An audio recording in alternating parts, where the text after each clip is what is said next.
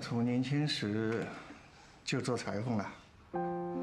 珊珊虽然在我身边从小看到大，可她对裁缝不感兴趣。这衣服好像也不太合身啊，真是不好意思。不，这个泰山定制，我很喜欢。我好奇的是，薛珊珊不是名牌，你怎么就有兴趣？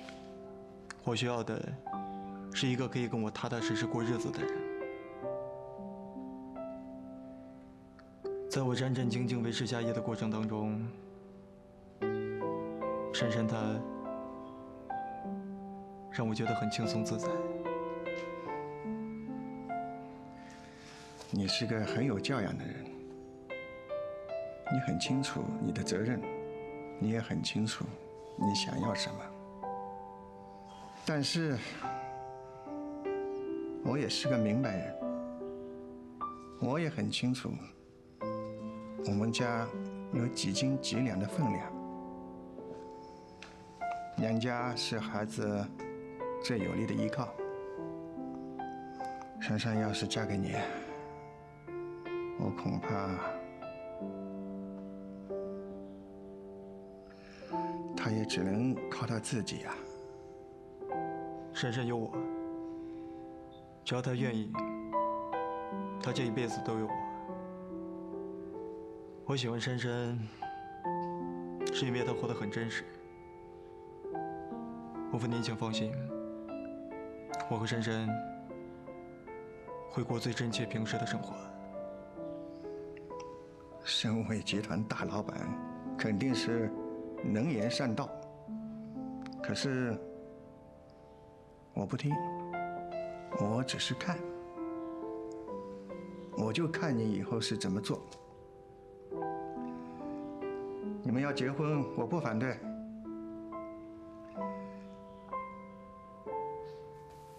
但是你要答应我一个条件。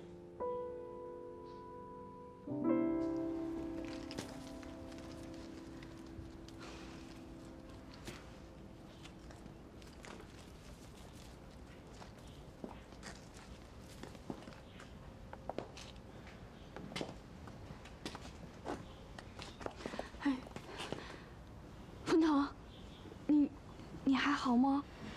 我怎么了？怕你爸爸盯在工作台上，刑讯逼供吗？我是有想过这个画面。不过刚才见岳父大人确实有点紧张。但是薛珊珊，你是在质疑我的谈判能力吗？所以，我怕他答应了。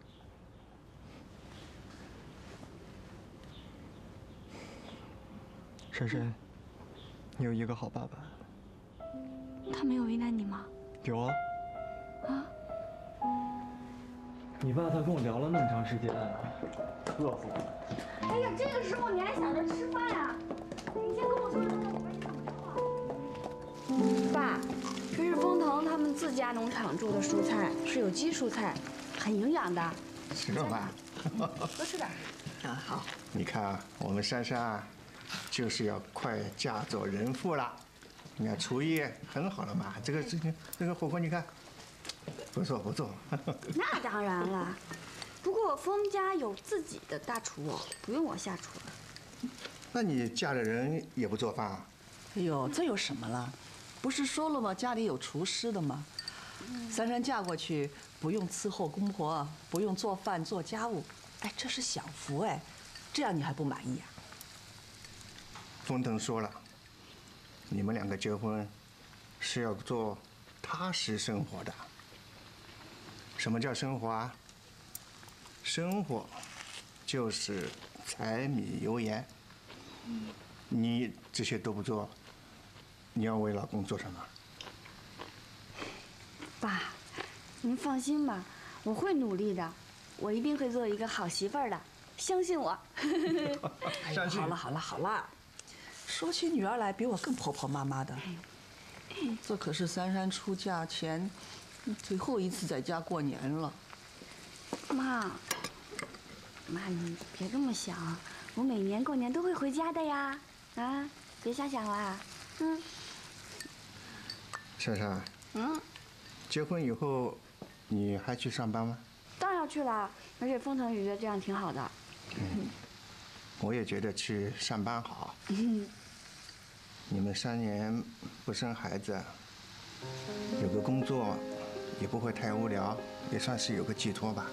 哎，你可千万不学那些阔太太，整天就想着做美容。不是，爸，您刚才说什么？3年之内不能生孩子？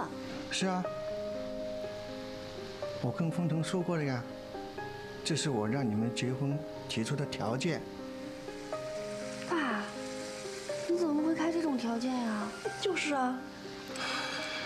爸是想你们暂时不要孩子，相处一段时间以后，万一觉得不合适的话，也不至于耽误你嘛。爸，您是怕我们结婚之后，如果1、2年之内不要孩子的话，就没有牵绊，就没必要牵扯不清，是吧？这老头子，女儿出嫁前想这些，也太触霉头了吧？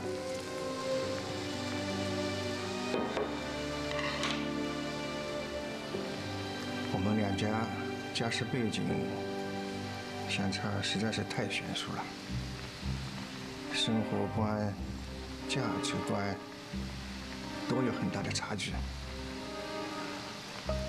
爸有这个担心，珊珊，你可一定要理解啊。那风腾呢？他答应了吗？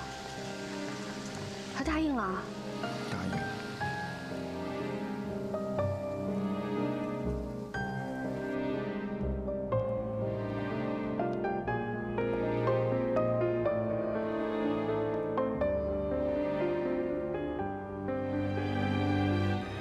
爸开出这条件，其实我不难理解，但是风腾答应了，为什么？之前风腾也一直跟我强调不急着生孩子，难道跟爸想的是一样的？怕我们其实相处不来，也许到最后会分开。刚结婚的2个人，本来就应该过一段2人世界，彼此的生活磨合一下。如果婚前有这种想法，那为什么还要结婚呢？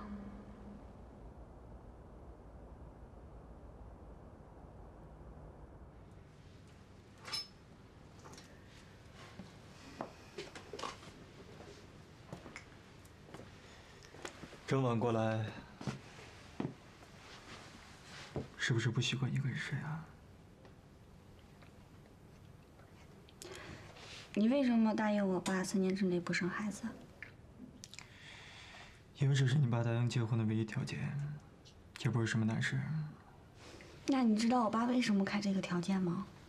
怕我们的婚姻不和，要离婚。所以，你是认同我爸的观点，才答应的吗？我记得我之前跟你说过，2个人结婚了以后，要过一段2人的生活。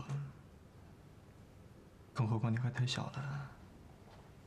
既然我和你爸的目标是一样的，那又有什么区别呢？过2人世界是什么意思呀？是说2人如果相处不来，就散吗？既然是这样，那你为什么不确定好再跟我结婚？薛珊珊，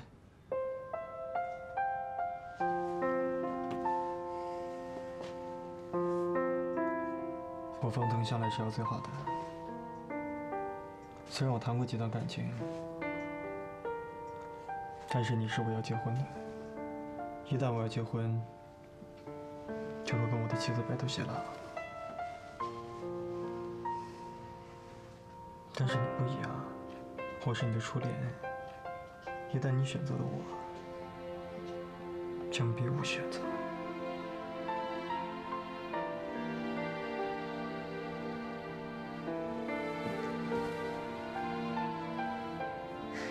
是啊，在感情的世界里，离不开的那个人就输了一大截。但是只要有着肩膀，有着胸怀可以依靠，从没赢过又何妨呢？哎呀，看来某些人是离不开我了。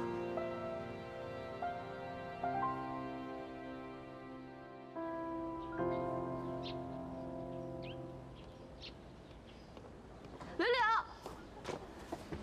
刘柳，新年快乐呀！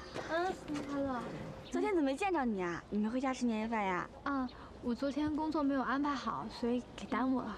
哦，看你这么眉开眼笑的，是不是婚事定了？恭喜你啊！哦，你记得跟二叔说，我明天再给他拜年，我还要给我妈买些东西，我先走了啊。你明天记得来家里吃饭。好。怎么了？这么奇怪，我刚才看到柳柳，也不知道她怎么了。大过年的，不会又跟大伯母吵架了吧？放心吧，这样的状况马上就会改变。哎，风腾，我有没有跟你说过，你穿这件西装是你最帅的时候啊？是吗？那我们结婚的时候，我就穿这个。哎呀，不行不行不行，你还可以更帅的。这个就更帅是什么样子？就是特别帅。珊珊，你小的时候就在这个地方长大的？对呀，我小的时候经常在墙上刻字的。你看。说你小的时候就够坏的。我还挺乖的，其实。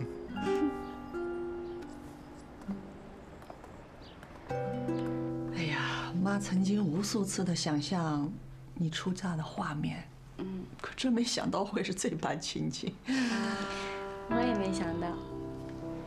其实昨天你和风腾一进门，我就觉得你们俩呀，特别般配。真的啊？我们家的女儿长大了，变漂亮了。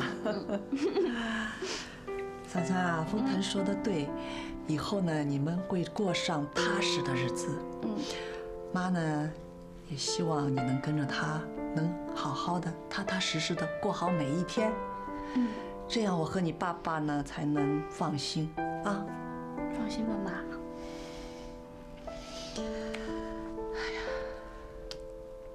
说话可要算话啊！说好每年回来看我们的。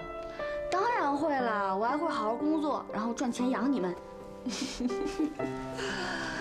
哎呀，妈，都说嫁出去的女儿泼出去的水，我可不做那泼出去的水，我还继续做您的小棉袄，然后再给您带回来一件大衣。好，照顾你们。好，您和爸爸也要保重身体。好，会的。提亲总算搞定了，亲家公亲家母还真是明理豁达，难怪珊珊那么单纯可爱。搞定就好。喂，哎，新年快乐！啊，现在啊？哦，好，你稍等一下啊，工作电话。哎，你说。大过年的还忙公事，也不让人休息一下。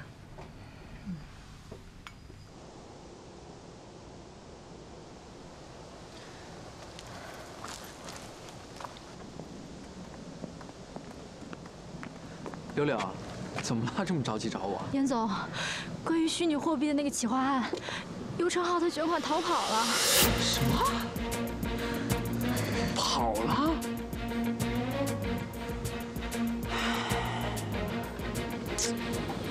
风腾说的果然没错，这小子靠不住。他卷了多少？他把1000万全部都卷走了，现在连他爸妈都不知道他躲到哪儿去了。这眼看年就要过了，我是负责人，这么大的事儿我不能不说。严总，这件事情我一定会负责到底的。请您再给我几天的时间，我一定会把尤成浩给找出来的。就算找不着他，你们给我投资的这1000万，我也会一分不欠的还给你们的。刘乐，你先别着急，你的人品我们都知道，这件事你也很认真负责。这样吧，这大过年的，现在也别提钱的事儿，回来上海再说。还有，这个事儿一定会解决的，在这之前，不要告诉珊珊和凤腾。刘柳，你也来啦？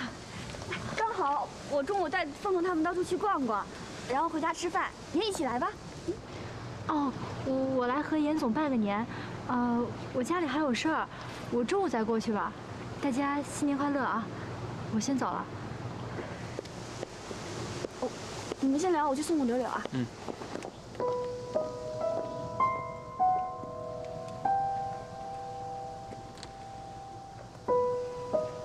他怎么了？没事吧？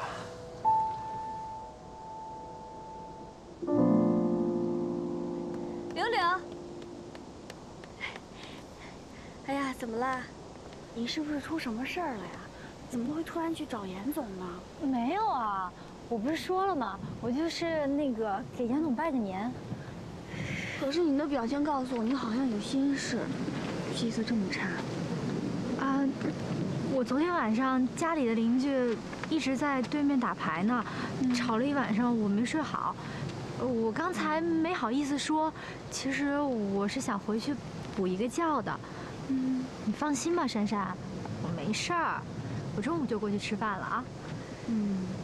真的没事啊。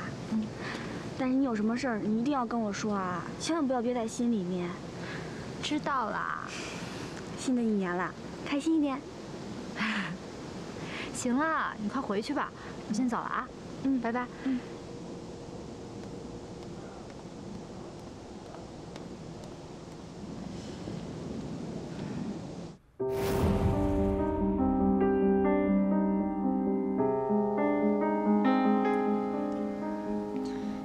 尤成浩把封家的投资的那1000万全都给盗领走了，现在人也找不到了。珊珊，一定跟凤腾说说，凤家那么有钱，可不可以等我们找到尤成浩再说？千万别让我们先背上这1000万啊！妈，我都说了，这是我一个人的事儿，跟珊珊没有关系。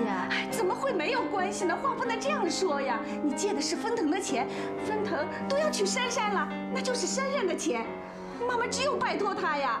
妈，您别再说了，我本来就是这个事情的负责人，我就应该担当责任的。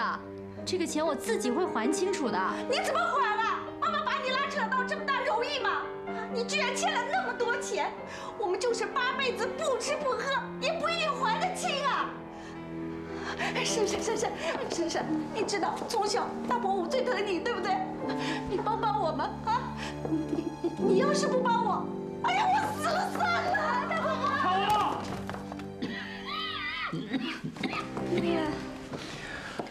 去。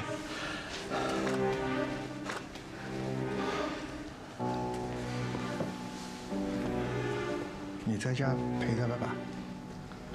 我们去找风腾，柳柳啊，路上把这事跟我说清楚。珊，快走！到底怎么回事？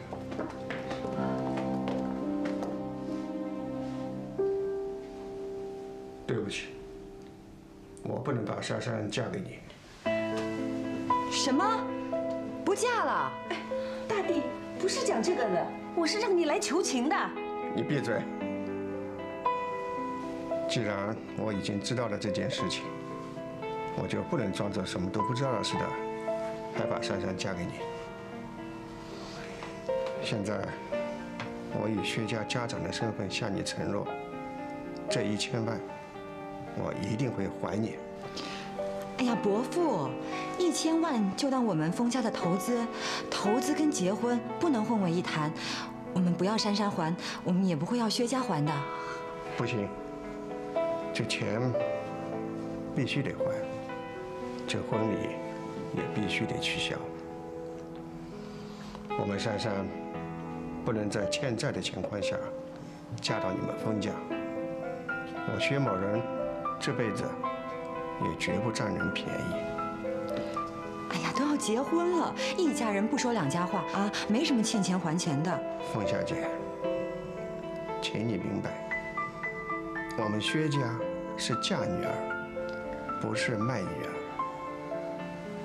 这个婚礼，我绝不会同意的。爸，封腾，你别听我叔说的，这个案子的负责人是我没有管好尤承浩才把钱卷走的，而且我其实是薛家抱来的孩子，跟薛家根本就没有血缘关系，所以这件事情跟珊珊没有关系，跟你们的婚礼也没有关系。哎呦，你说什么傻话呀？这1000万你拿什么还呀？哎呦，你这辈子都会毁了，你知不知道啊？这是1000万，你少说几句可以吗你？还怎么还？怎么还？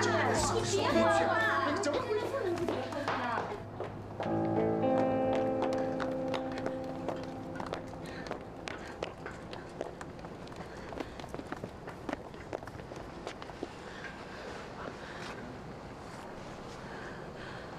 你呢？还想不想跟我结婚？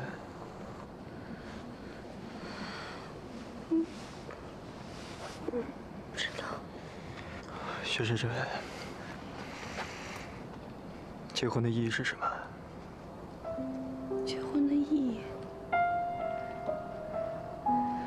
这时候结婚的意义是2个相爱的人发誓这辈子不管健康残疾、贫穷富贵，都要不离不弃，相互扶持。你要为了这1000万不跟我结婚吗？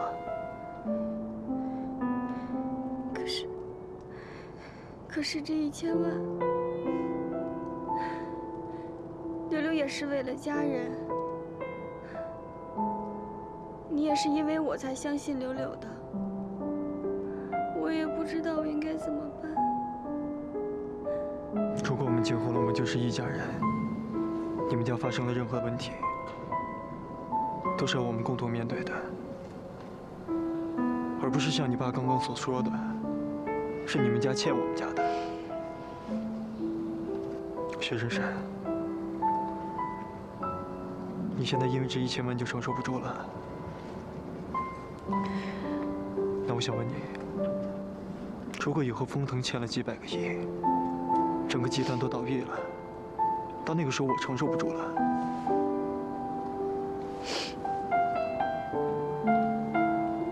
你会离开我吗？不会。可是，一边是你，一边是我爸，我也得为我爸着想啊。冯腾，我真的不知道我应该怎么做。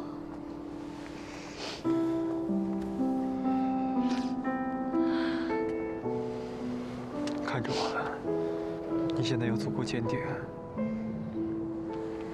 相信我。我们可以先不谈婚礼的事情，但是我们一定要结婚。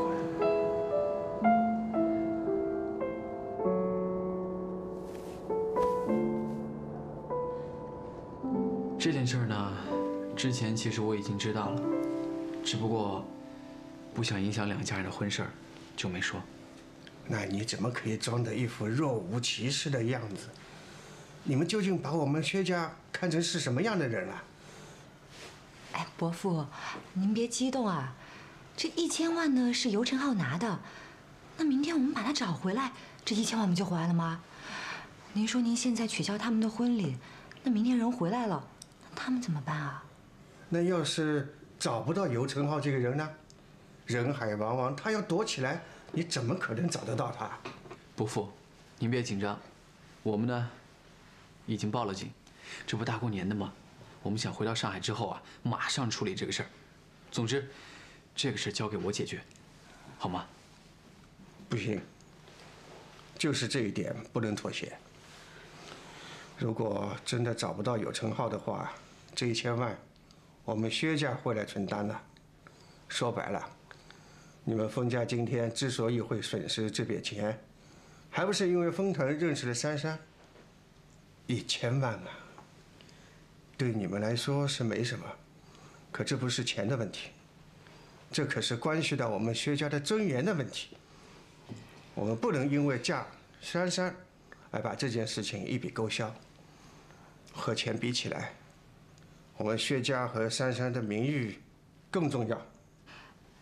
其实事情真的没那么严重，我们封家每年投资几十个亿、上百个亿的，没有人会在乎这1000万。我怎么听起来觉得你是在拿钱压人啊？这婚礼难道就不能取消了吗？珊珊是我的女儿，我就做不了这个主。我真的没有拿钱压您的意思，一点儿都没有的，真的。好了，都冷静一下啊！伯父，就算是要还钱，你看现在天这么晚了，等到明天早上起来再说吧，好吗？我们已经知道你们家的意思了，我们再好好商量一下，好不好？二叔，对不起。回家。我说大姐，你进水了，你这个不用我们这个，你干嘛还往你身上揽啊？真气死我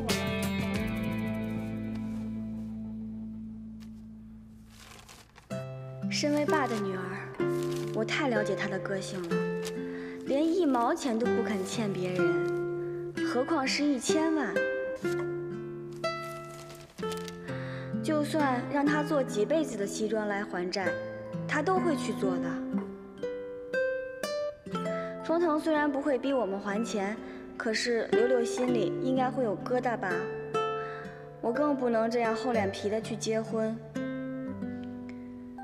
唉，封腾当时想给柳柳一个机会，大概也没想到连我们自己都深陷泥沼吧。现在该怎么办啊？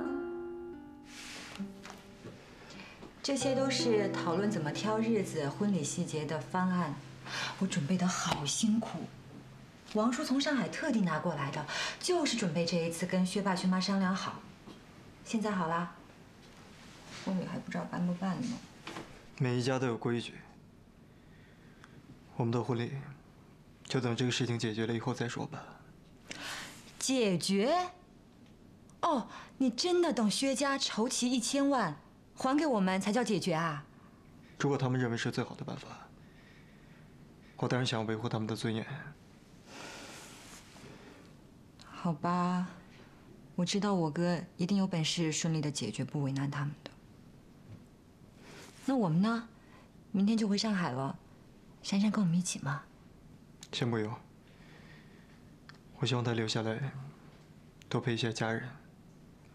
你也辛苦了。我也累了，睡了。你早点休息啊。长，还真是淡定啊！皇帝不急急死太监。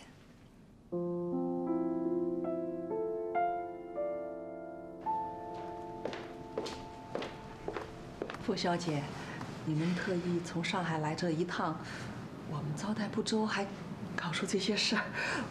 我都没脸过来跟你们告别了。伯母，您千万别那么说。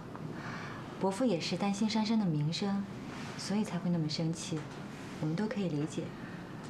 说实在的，如果真的为了1000万，我们封家就不认珊珊这个媳妇儿，那岂不是给我们封家留下骂名吗？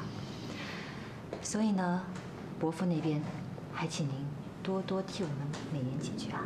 傅小姐，我谢谢你的大人大量。老头子有他自己的想法，我们彼此谅解了啊。伯母，这事儿你就别担心了，等这事儿解决之后啊，我们再来拜访您。哎，好。是的呀，珊珊还是要跟我哥结婚的呀，对吧？是啊。封腾呢？在楼上，收拾呢。那我带我妈上去跟她打个招呼吧。哎，好。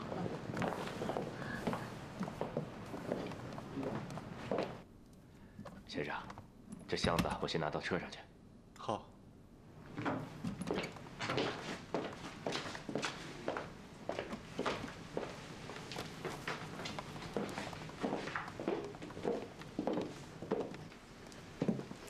方腾，嬷嬷，那我们就先回上海了。好，好，好，那路上小心啊。您注意身体。哎，哎，这个你忘了拿了吧？哎呀，来来来，哎，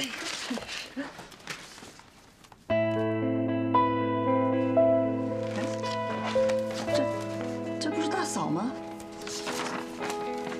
这是彤彤啊，啊，还有我，这个是爸。哎，这什么时候拍的呀？这个。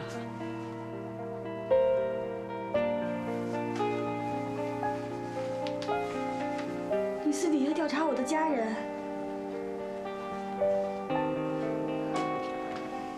就在我们决定交往的隔一天。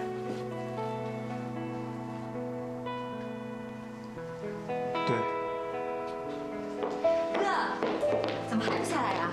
像我之前我都跟你说过我有哪些家人了，你是不相信我吗？所以才暗中调查我。既然你那么不信任我，为什么还要决定跟我交往？珊珊，不是这样的，你不要怪我哥，都是我找人调查你的。即使风玉不找人调查，结婚前我也会这么做。珊珊，你千万别往心里去啊！其实呢，这是风家人了解你们家一个比较特殊的方式。你看，你们老家这么远，那风月呢找人拍点照片，了解一下你的家人，千万别生气啊！所以你们都记住了，满意了，同意跟我结婚了是吗？我是不是应该很开心啊？好好过年。我们先不讨论结婚的事。以后也用不着讨论了。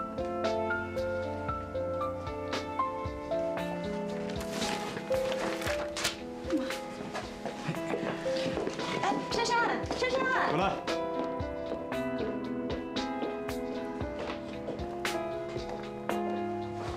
对不起啊，哥，太不小心了。我这就去给薛家人道歉。不用了，我们回上海。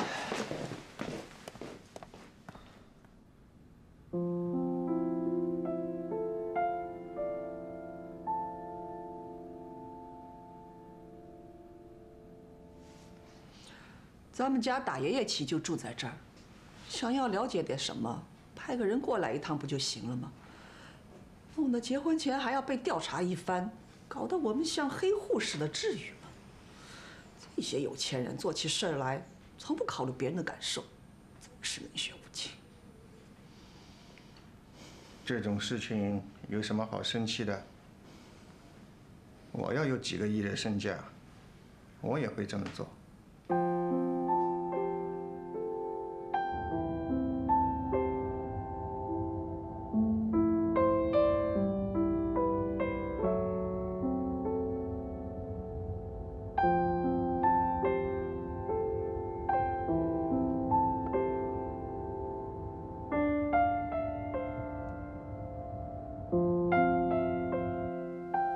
在你回来之前，我也让彤彤上网，了解风腾的背景。这年头，台面上的人一举一动，都有记者帮着盯着。咱们薛家默默无闻。珊珊，你想想，风家几代人积累的财富，凭什么就你薛珊珊几句话上门当了媳妇？尽享他们荣华富贵，同样都是调查，只不过风家是用了花钱的方式。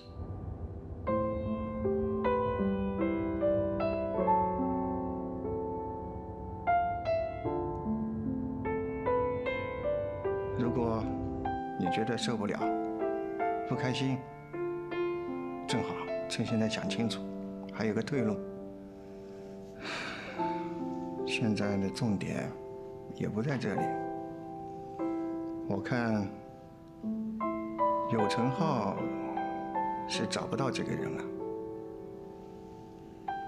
我们一家人都要做好节衣缩食的准备。珊珊，事到如今，你要不要辞职？干脆不去上海了，留在老家。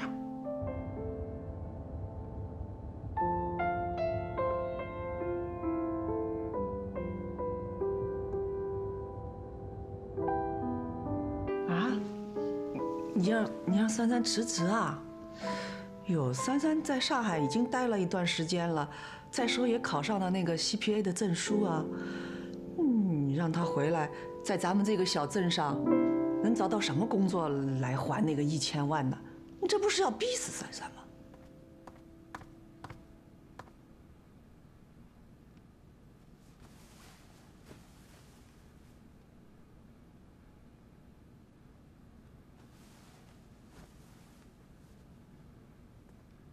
对不起，伯父。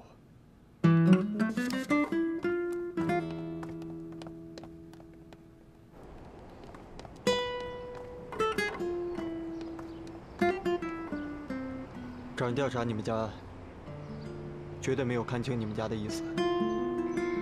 我知道，你们封家家大业大，你有这样的举动是一件很正常的事情。只是通过这件事情，我也觉得我可能还没有准备好做封太太。那不行，我已经向你求过婚了，而且我跑这么远来提亲，我不能白白浪费时间。柳柳那1000万，既然伯父坚持要还，那我们就等还清1000万之后，我们再结婚。柳柳说，刘成浩的爸爸也有投资500万，当然现在也没有人要回去，只是我们也没有办法拿出更多的钱还给你们。不过扣掉之前一些运作成本，我们至少还有350万。所以，我不建议你们把350万变成1000万之后再还给我。你觉得我可以做到吗？我一直很相信你。好，你放心，我们薛家一定会还你1000万的。还清了1000万，你要马上嫁给我。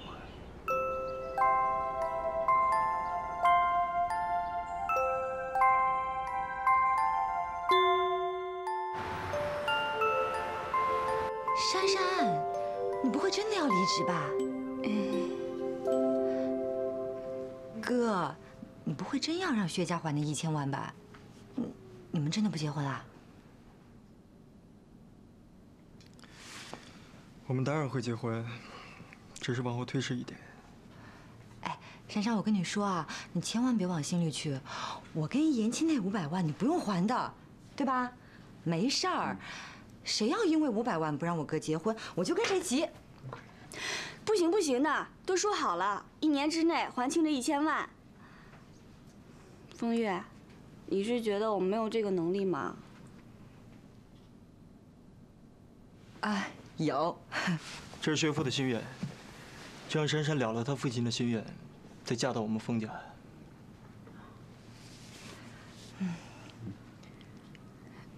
那个，丽树，你们婚礼准备的怎么样啦？准备的挺好的。我们决定回美国办正式的婚礼。昨天我也跟风月商量过了，我们在老宅办订婚，然后就直接飞美国。哎呀，我说你们真是折腾人啊！雷声大雨点小的，一开始把我忙得团团转，现在倒好了，我什么都不用做了。哎呀，太开心了。虽然只是订婚啊，但是不能马虎。我和风月会风风光光的把你嫁出风家老宅。谢谢。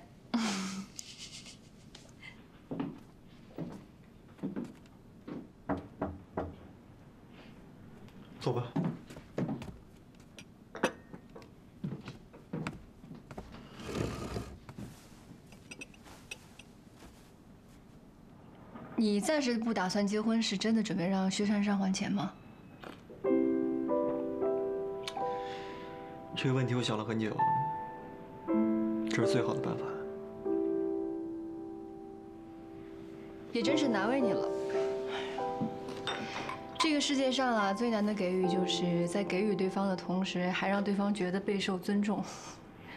你想的挺周全的，也为难珊珊了，还得做出一些违背自己天性的事情。你这话什么意思啊？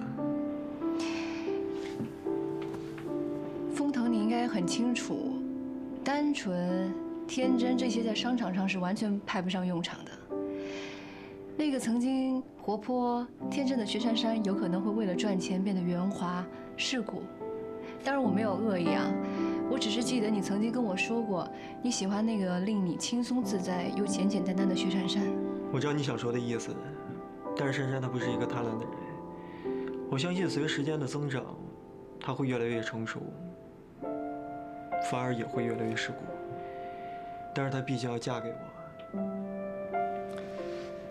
我想，某些方面的艰难，应该不会输给他自己的创业。我们应该支持他。其实我就是有点感慨，因为我曾经努力的想成为配得上你的那种女孩，我现在看薛珊珊就有一点看到我当时的那种影子，觉得她特别辛苦。我没有别的意思啊，我就是希望你能幸福。我当然明白。千万不要为了一些像赚钱这样的事情走了岔路。哪有好妹妹不关心哥哥的？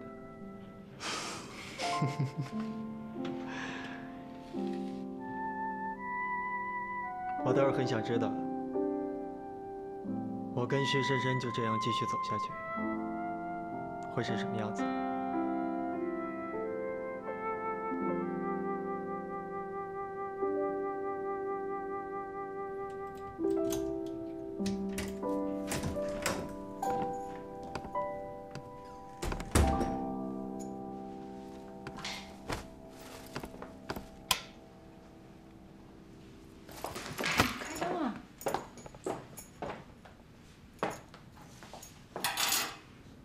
一个人跑回来了？你现在还想结婚吗？怎么了？是你爸妈在美国那边筹备婚礼，遇到什么事儿了吗？你刚刚又去找凤腾了吧？对呀，我一下楼你就不见了，你也不等我。听到珊珊和凤腾要延迟婚期的消息，你是不是觉得自己还有希望啊？对哦。哎，你不说我都没想到。哎呀，你吃醋了？真吃醋了？哎，你说我这一路上吃多少你前女友的醋啊？今天终于换我享受一下看你吃醋的感觉了啊！我没有吃醋，我是在理性的分析。那我也很理性的告诉你。我现在对风腾是一点感觉都没有了，就算风腾跟珊珊将来没有结果，也与我无关。我现在最喜欢的人是你。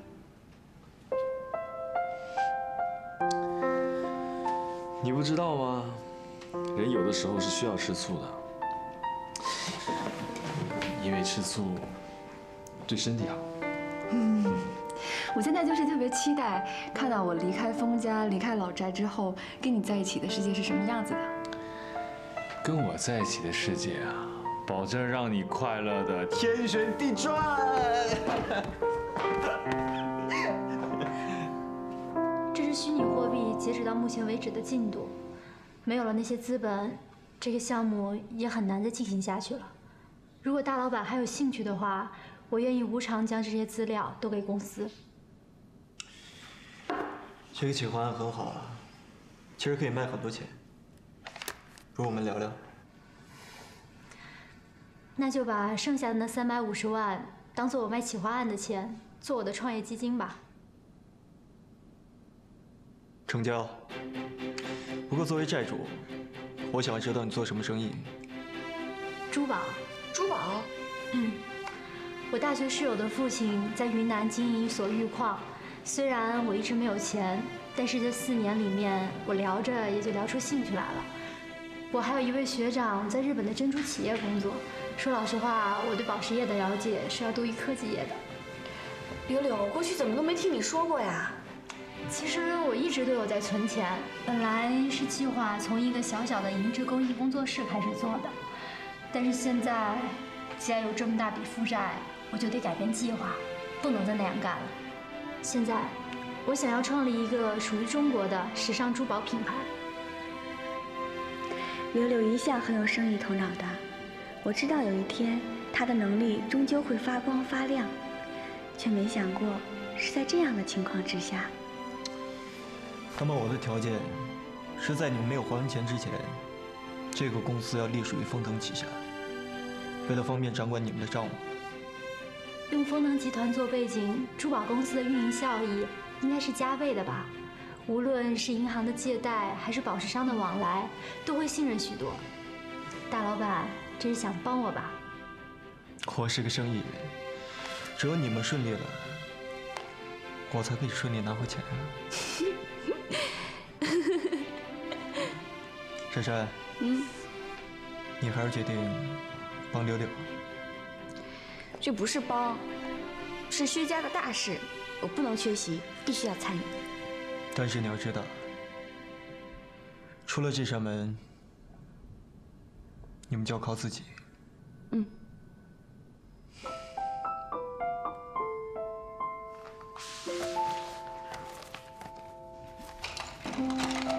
珊珊，大老板趁过年的时候去你家提亲了吧？你们就结婚啦？珊珊啊，看在我们是同一间办公室的份上，以后喝喜酒的时候，我们要坐得稍微靠前一点点哦。恭喜你了，以后得改口叫你丰夫人了。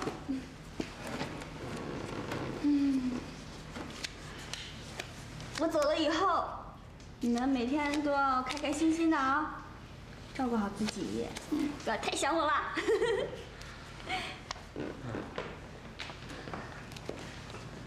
科长，这段时间谢谢你的照顾。啊，我也要谢谢你这段时间尽心尽力。虽然我觉得你这样离职，觉得很可惜，但是再想想呢，也就是换个位置，继续协助大老板。珊珊，恭喜你。谢谢科长。如果新的员工来的话，我每天都会拨出时间来交接的。好。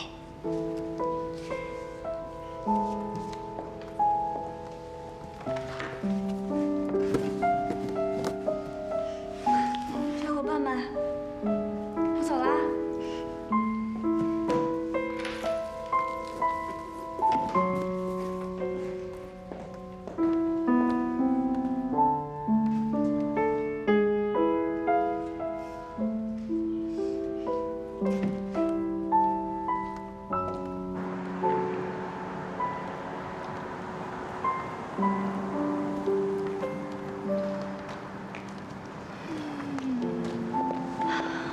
珊珊，我真的很对不起你。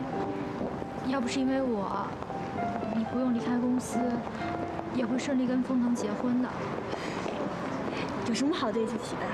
说起来，我应该感谢你才对呢。感谢我？我想过了，就算我将来跟丰腾结婚了，我也只是丰腾集团里那个小小的财务助理。然后年复一年的等待的升职加薪，做一个大公司里的小螺丝钉。但是现在因为你的关系，我可以出来创业了，也许也算是一半的大老板了吧。那当然啦，从今天起，我们俩就是不分你我的薛老板了。我觉得我又往大 boss 的世界里跨进了一大步。你也别多想了。总之呢，咱们俩呢就努力的干，好好的干。如果你要是真觉得对不起我的话，那将来你一定要让我当成丰太太不就行了？我们一定行的。好，那1年之后，你就是丰太太，我就是薛大老板。徐大老板，我们出发！这里啊，都是我们整理出来的最优秀的店面，人流交通都是最好的，而且租金实惠，房东又好。这间的平数啊，开7间店实在是太理想了。它距离地铁车站只有100米，出口还正好对着店门口，简直是太适合了。这个店看上去是不错，不过我们的预算有限，而且这上面也没有标注多少钱。是这样的，这个房东呢对房客也是挑剔的，表明了价格只是其次，只要2位肯出价，我负责帮2位去说。不然我们还有一些精选的店面，租金比较便宜一些，但也是最好的地段，可以给2位参考看看。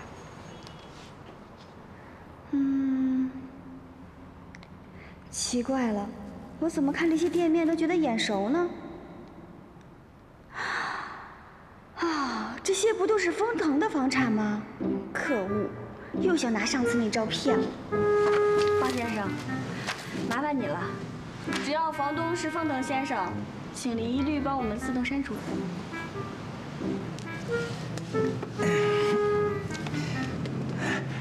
其实封先生的房产也没什么不好的，是吧？全都是高档次的黄金店面啊，保管赚钱的。如果没有其他的店面了，我们就去别家看了。别！这样吧，我给我们店长打个电话，看看有什么其他适合的店面，再推荐给你们。那这次就麻烦你了，我们现在是做生意的，还有，请你转告，只要是没有房产证的，我们一律不租。哎，好嘞，那请2位在这休息一下吧，好吧？谢谢啊。谢谢啊。你对丰腾的产业可是了如指掌啊。我就是扫了一眼，还没有完全实际了解。大老板，薛小姐说直白了，只要是您的房产不租，还要有房产证明呀。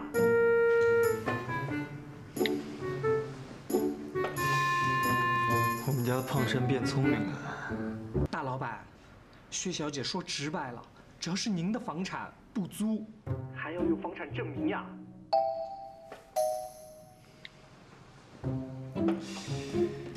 我们家胖婶变聪明了。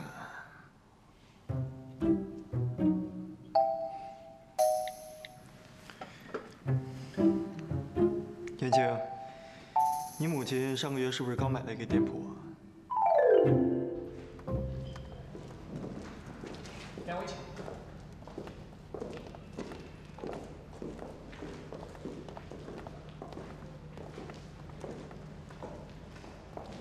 这个是我们店主的私藏店面，不随便租人的。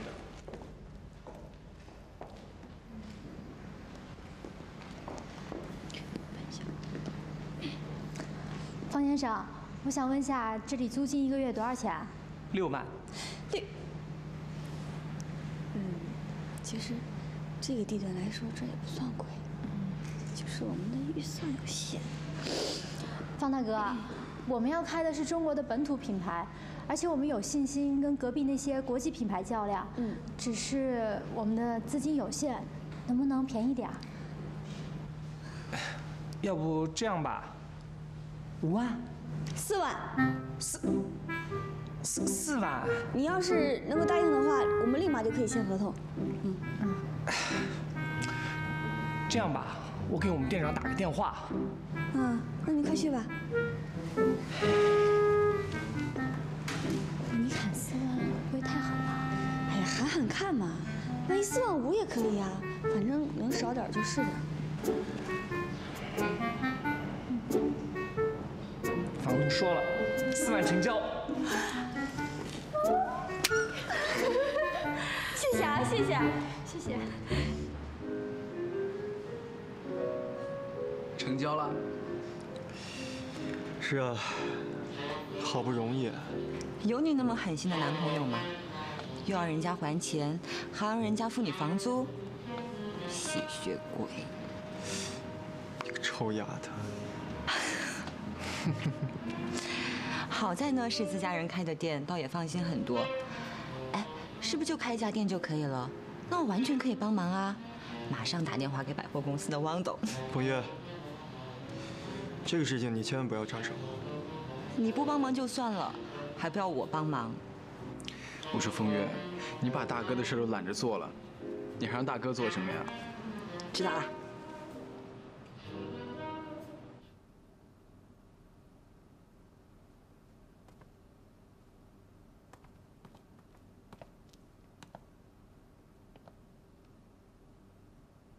伯父，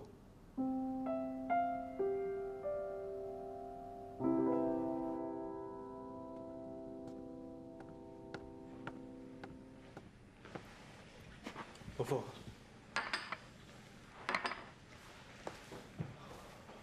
我家珊珊就住在这儿。对。你们还打算继续交往下去？当然。我听珊珊妈妈跟我说，她已经离开集团了。是。溜溜想要开一个珠宝店，他们在忙着装修的事情。我实在搞不懂，你要他们还钱，可你又不跟珊珊分手。伯父，我和珊珊相爱，为什么要分手呢？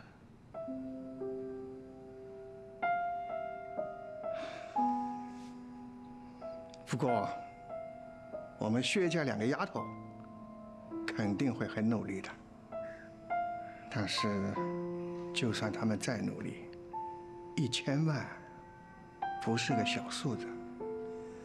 要是他们还不完的话，一定可以还完。我可以养着珊珊，直到她还完为止。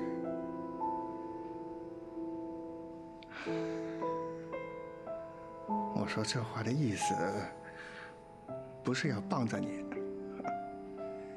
但是听你这么一说，我这心就踏实多了。凤台，你是好人，谢谢你。伯父，谢谢你。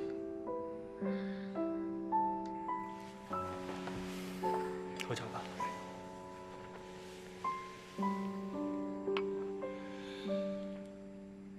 这个地方我觉得可以放一些这个。你们请选一下这样颜色的。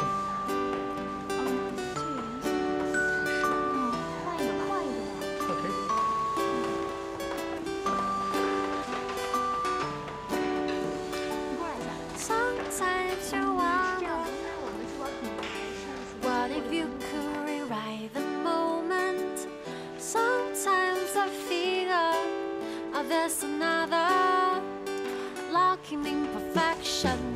Sometimes you've been hurt, then you learn a thing about a few more. 整人，这味道还可以吧？可以。爸，你也吃啊？好，我不饿。这2天辛苦了啊。哎，不辛苦。爸，怎么了？爸，给你说件事。这是什么呀？5万块钱。啊，爸，你不是要给我钱吧？不用了，你自己留着用。听话啊！你也别小看这5万块钱，1000万就是有很多个5万块凑起来的呀。我知道，但是爸，我不能收你的钱，我这么大了。听话，收着啊。爸呢，有着这点能力，好吧？能帮你多少就帮你多少啊！好好的。谢谢爸。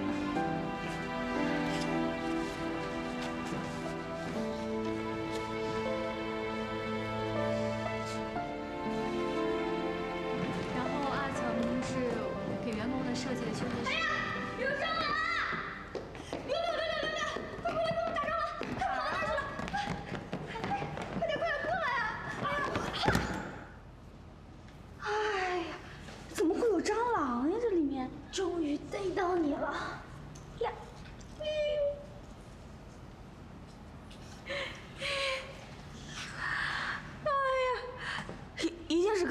回来的。不行，我们得投诉。这么大一只，哎，风腾呢？人呢？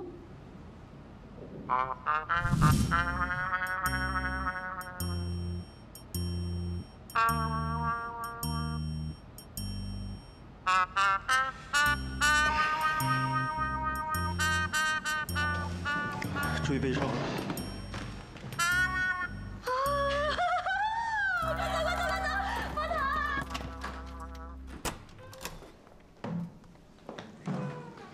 我回来啦！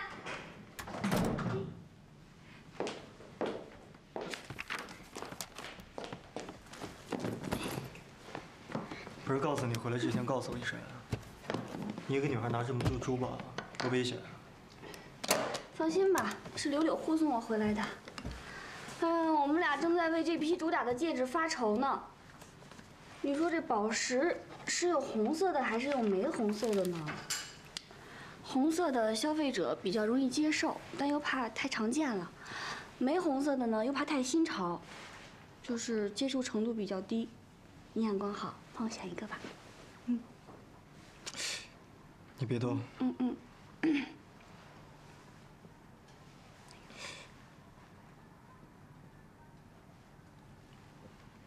玫红色。你说的是玫红色？对。这个玫红色。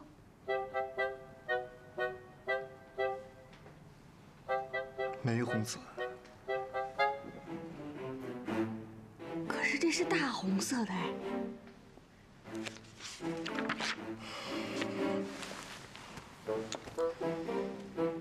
以后关于红色系的问题，不要问我。为什么呀？我色弱。色弱？哇！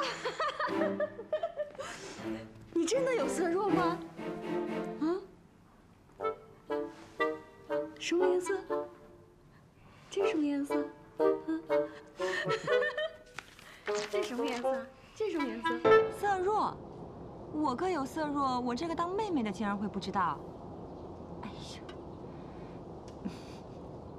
据我所知啊，这个色弱呢是会经常发生在男性的身上，什么大红色啊、桃红色，在他们的眼里都是一样的。所以你说我们为什么逛街的时候一定要让我们男朋友帮我们选衣服啊？他们太无辜了，老被我们骂。那我们得给多少天底下男人平反呀？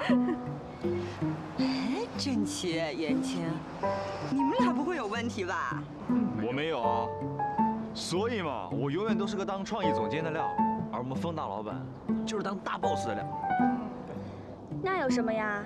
大老板只要认得钞票是什么样子就好啦，是吧？有道理。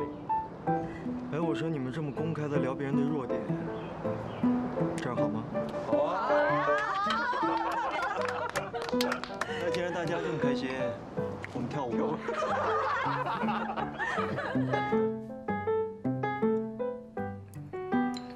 所以，你右手食指受伤还没完全好啊？那你字写的那么漂亮，一定下了不少苦功吧？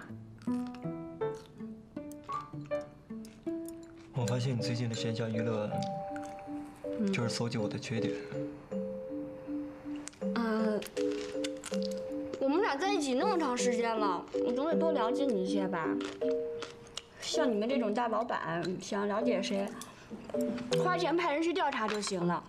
像我们这种小老百姓，就只能从生活中的点点滴滴去发现、去了解，是不是？这小嘴儿越来越会说话了。跟你学的。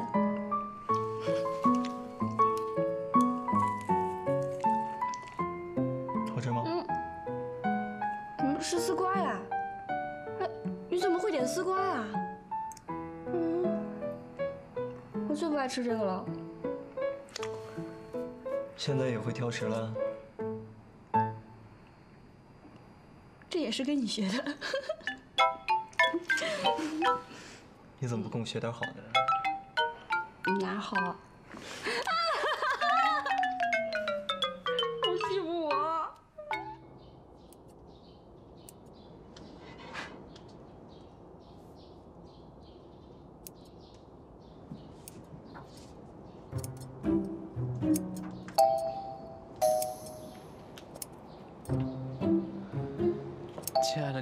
个盆栽是有仇吗？明知道我对这些花花草草不感兴趣，还硬要我弄。自己动手，怡情养性。你就是爱折腾人。大假期的，人家珊珊都不能休息，还得出门赚钱，还你这未婚夫，说出去都没人信，我都替他叫屈。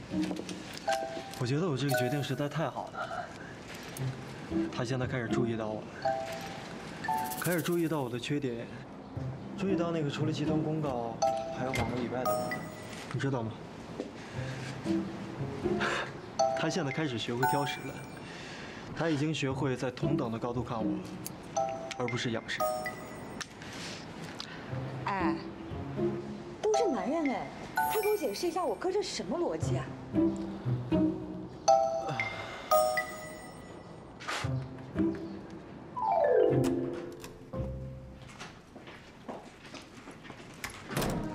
下周就要开幕了吧？是啊，但是还有一批数据来时的坠子被大雪困在了南非，来不及空运过来。你说这不是摆明了要开天窗了吗？你一个管财务的，这个也要烦恼你？当然啦，光装修就花了1个多星期了，如果第1个月还没有打平成本的话，再这么拖下去，那我要什么时候才能还你的1000万呀？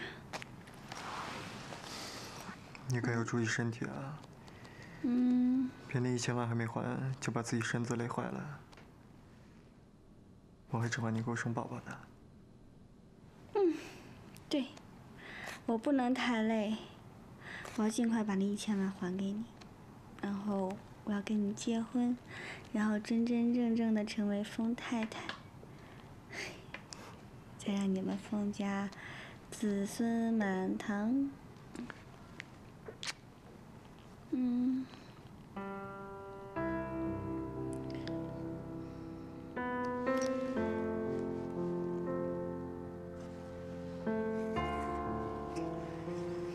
先说不结婚的，可不是我。